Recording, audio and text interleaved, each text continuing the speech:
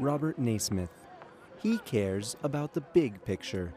I know voters want their money to have a big impact. When I'm elected, I'm going to spend taxpayer dollars on the things that matter. Big things. Roads, schools, big things that help your life in big ways. I am not going to waste money on tiny, insignificant things. For example, our government gives money to scientists who study small, ridiculous things like cells and bacteria, tiny things you can only see with a microscope.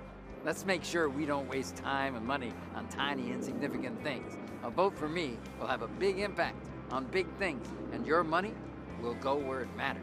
Don't focus on the small things. Think big. Think Robert Naismith. Wow. Hi, welcome to the Microbiome Research Institute. We're lucky to have student researchers with us. I'm Mara, a microbiologist here. We're concerned because here at the lab, we study tiny living things, just like this politician Mr. Naismith was talking about. My microbiology research and the research done by others here at the lab shows small things do matter. A lot.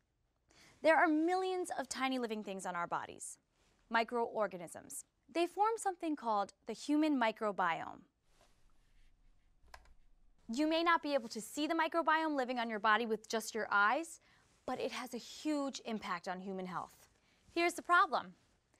The study of the microbiome, that is, the microorganisms that live in and on our bodies, it's very new. A lot of people don't understand it. Robert Naismith wants to cut funding for our work because he thinks that microorganisms, like bacteria, are too small to make a difference. But actually, evidence suggests that they are very important to human health. But we still need to know more. I need you to discover everything you can about the tiny microorganisms living in the human microbiome. As our student researchers, we need you to remember, the more we know about these smallest living things, the more we can convince politicians that microorganisms can have a big impact. Good luck.